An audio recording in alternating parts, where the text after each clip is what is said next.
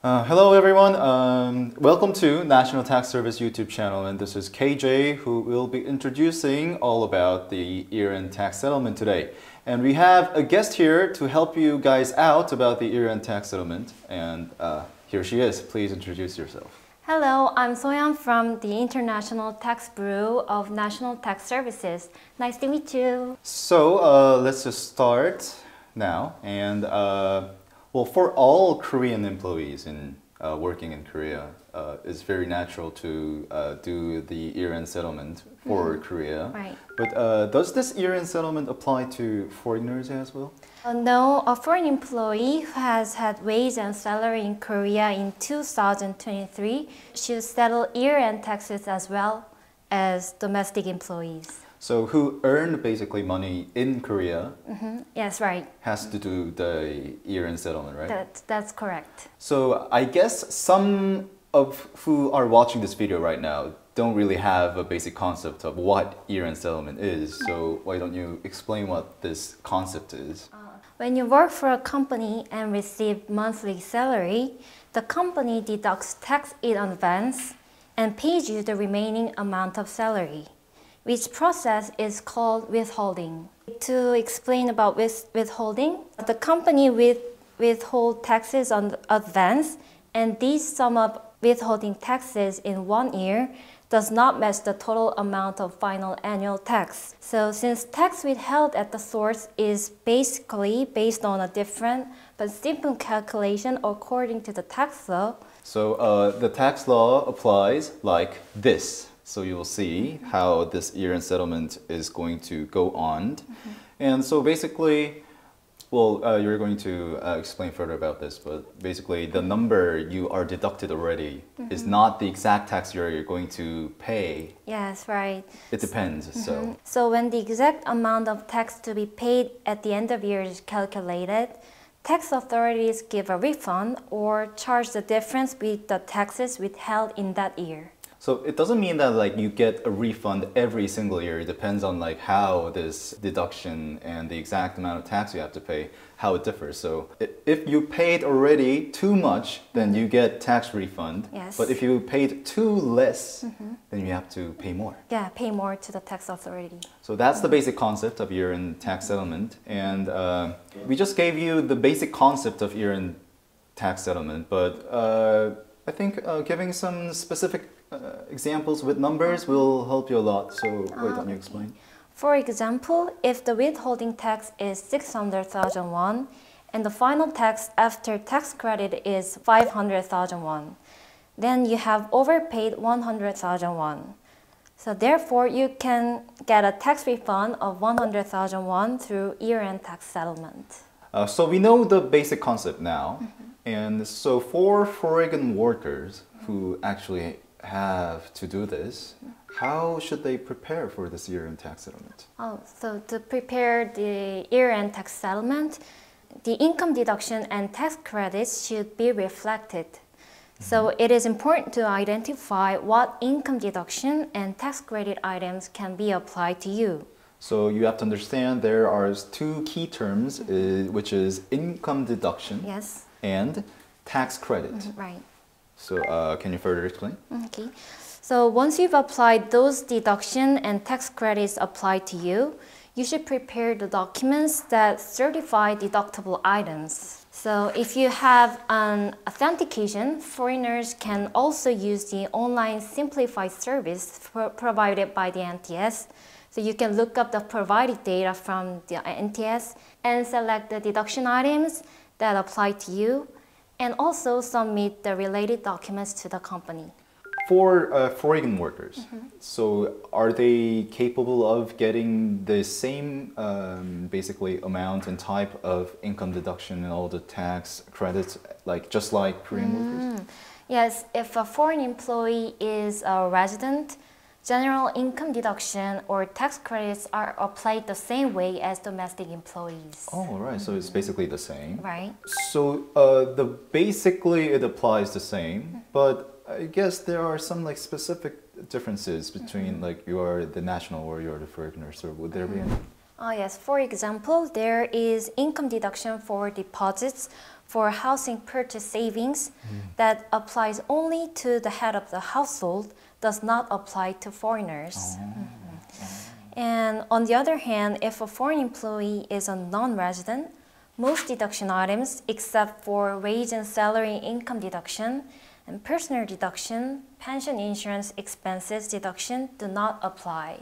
So one of the biggest factors that you are basically a resident or you are not. So can you tell the difference between the residential or non-residential tax difference? A domicile is determined by the objective facts of living relationship, such as the existence of family living together in Korea and the location of property and or occupation.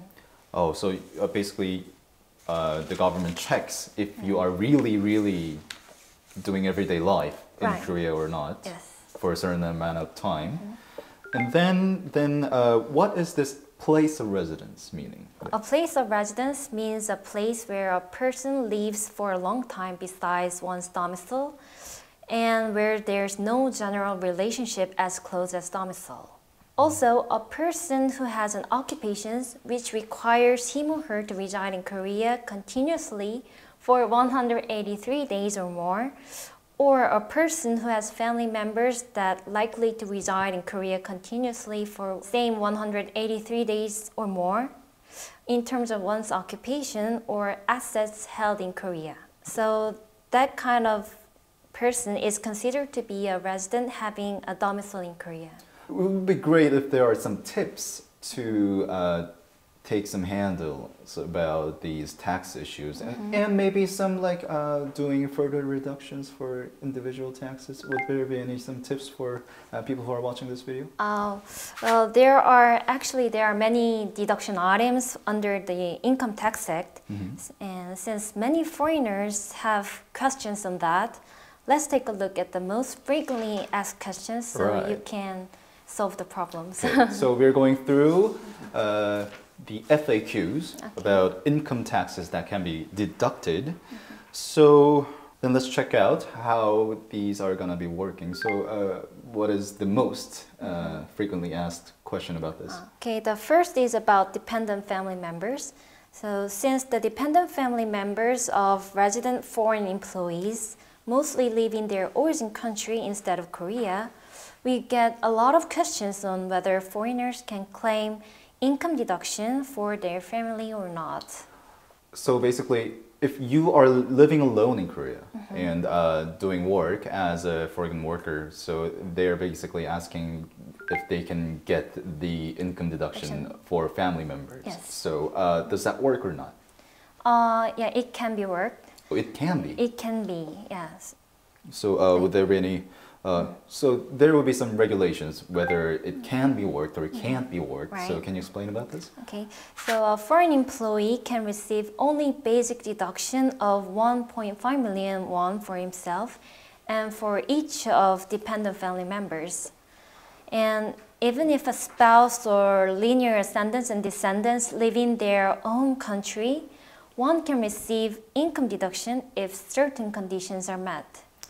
Right. So you just mentioned about some certain conditions. So to get this deduction, basically, what thing you have to pass to get this? So to get income deduction, the foreigner should submit documents that can prove family relationships and that their annual income is not exceed 1 million won. So basically, you need some documentation to prove that you are basically a family of these people abroad in view of South Korea. And there are some like income regulations. Actually, that applies to Koreans as well. Yeah, same. So basically, it's not like because you're a foreigner, you have to pay more. It's not like this. Everybody does the same thing in Korea, so you have to check about that. It's a big question for Korean domestics as well, like about children living abroad and paying a lot of like educational things to them, and would that be able to be like deducted or not? Like these like education related is very important also in Korean households. So if a foreigner child or children reside in another country, not Korea, then but still they will pay some money to like educational reasons or something. So would those kind of like expenses related to education, which is being paid in another country, Yes. can those be deducted? So education expenses spent for children in overseas education institute are not deductible. Not deductible. Not deductible, yes. But then how about like being spent inside Korea? Well, education expenses spent for attending a school institute established in Korea by the Elementary and Secondary Education Acts can be deducted. Oh, so those only can be deducted. Right. But other than that, it's not deductible. Yes. Well, there is a income deduction for credit card expenses, also for Koreans. So would that be applicable to foreign workers as well? Yes, but credit card expenses spent overseas are not deductible. So if you spend money outside of Korea, Outside. those amounts are not deductible. Right. But if you spend a certain amount of money in Korea, then those are deductible. Yes. All right. So thank you guys for watching. For this video, this is the part 1 for the whole campaign, and this is it for this video. But we are going to explain about further and deeper information about national tax you have to be dealing with. So please stay tuned in this channel, and please check another video as well. And thank you so much for giving all the information as a National Tax Service agent. Okay, thank you very much.